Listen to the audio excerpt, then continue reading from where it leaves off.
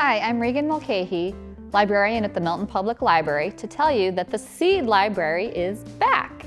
We invite you to come into the library and select some seed packets to take home.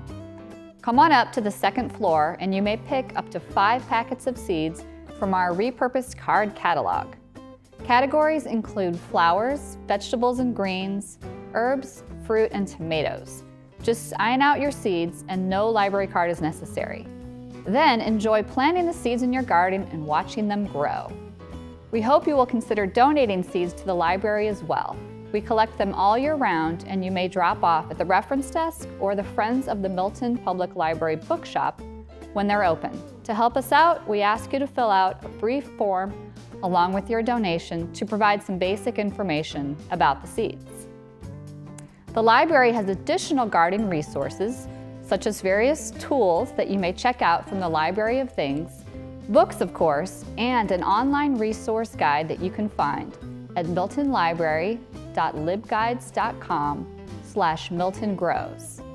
We are delighted to provide seeds for our users and thank the Friends of the Milton Public Library for their support of the Seed Library.